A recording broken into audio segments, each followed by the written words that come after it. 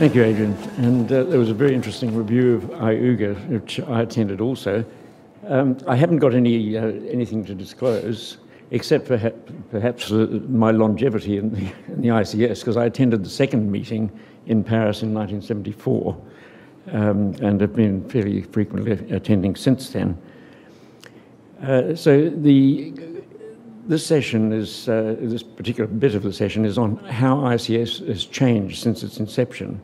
And it would be wrong if it hadn't changed, and it's changed in a number of ways, and we obviously can't go over all of those changes, but we wanted to look particularly at the progress with nomenclature and steering committee on standardisation and how far that's gone with developing guidelines, and also the educational changes.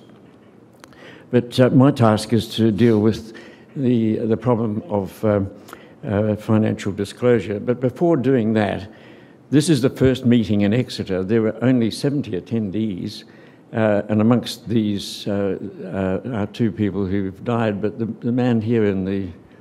Sorry, is this showing up? Yeah. This is the man who started ICS off in Exeter. He was a surgeon there called Peter Caldwell. And this guy in the chair was a paraplegic doctor called Alain Rossier from Geneva, and maybe known to some of the older attendees. So what were the features of the ICS when it started?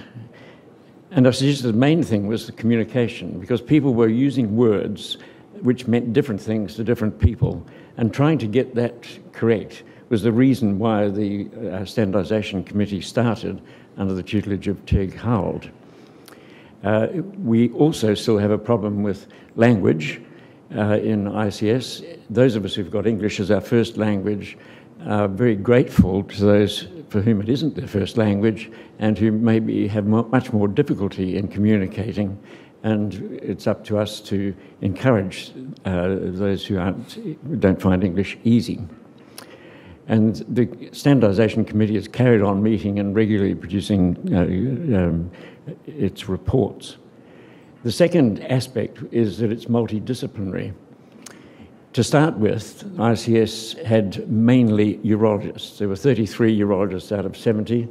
There were 6 gynecologists, 9 physicists, 1 spinal injury person, as you saw.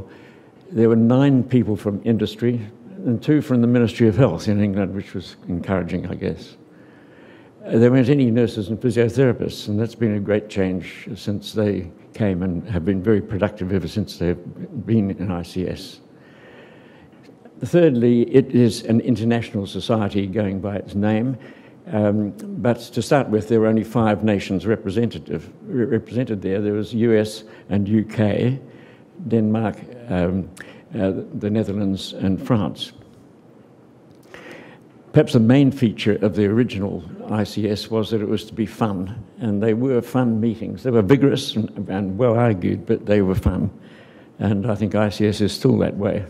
Long may it continue. So some of the changes which have happened in ICS is that its size has increased enormously. From the 70, I think we were around about 1,700 this meeting. Is that right, Adrian? And that is a huge increase, and you might gauge success by size of meetings. It has some downsides, because when a meeting is small, there's more opportunity for interchange and so on. But essentially, it's been much better because of its size. Governance, initially, we had only 3 people. There was 2 in Glasgow and 1 in Nottingham, the treasurer.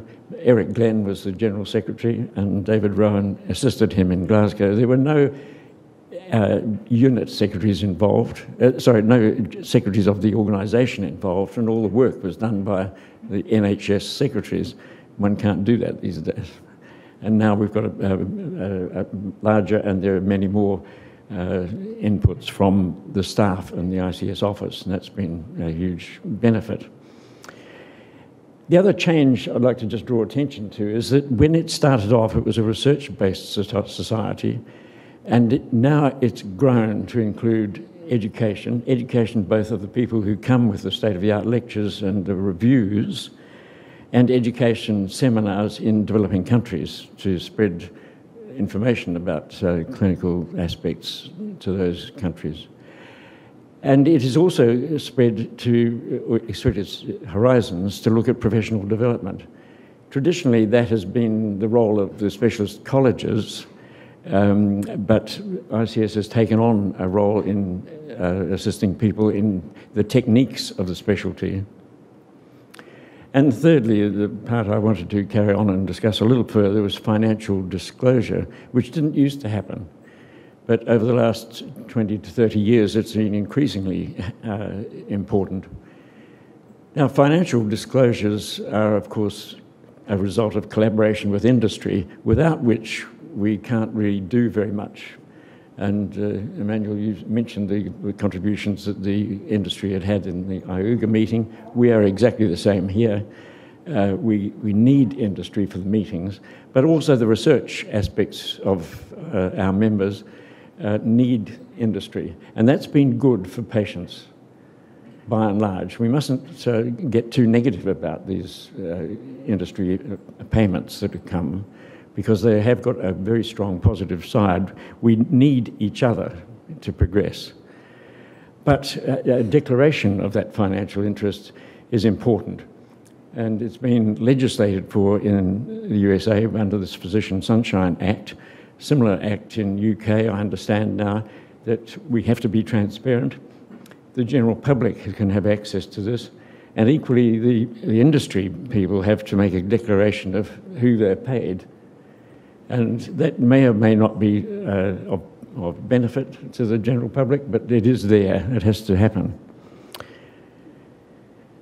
Now, conflict of interest is not the same as financial disclosure, of course. And a conflict only occurs if the primary interest here, which is looking after the welfare of patients and the research and the education, the secondary interests are of financial gain to both the person or their professional advancement or personal achievement. Now, there are some people whose job depends on them publishing work, and there's a bit of pressure there because they don't get promoted if they haven't achieved that.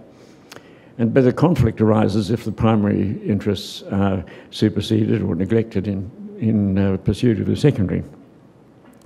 So not all money that changes hands is negative. That's the bottom line, but we do have to be careful about it. The real reason for declaring money interests and financial disclosure is to avoid biased reporting. And there are many areas in which that bias is potentially there. There's clearly research misconduct, and incredibly this is still happening from time to time, where the research methodology is inaccurate, where protocols are changed midstream, and then the results are published as if they were genuine right from the start. An example of that was the paroxetine study, where it was considered safe to give this drug to youth with depression. But it was because of a protocol change, and when it was reanalyzed, it was not proven. So it's still happening, and this is only just a few years ago. The rewards from industry I've discussed. The fee-per-service basis is a potential source of bias. If there's money in it for the surgeon or physician or the physiotherapist or anyone else, then that can colour the advice given or the message received through body language. One can sort of steer someone in. And there's something to be careful of, I think. But finally, I'd like to ask the question, is bias inescapable? We are all the product of what we've read, what we've heard, the people we've met and had discussions about. And all of these things will potentially alter our views and opinions. So I suspect that it is not possible to be completely without bias.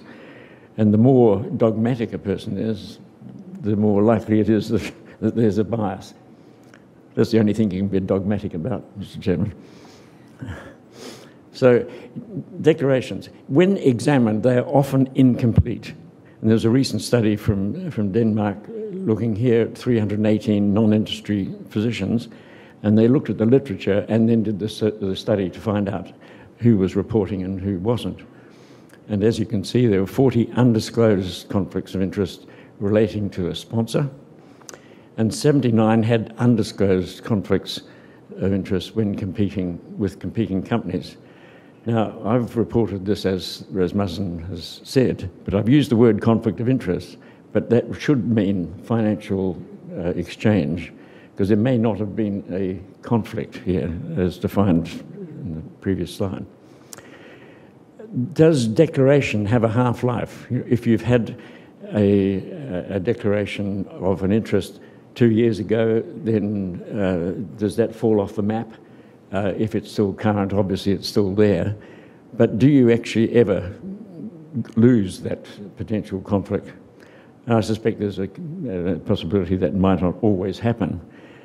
The current regulations or recommendations are that it should be within the last 2 years that you make these conflicts of interest, these declarations.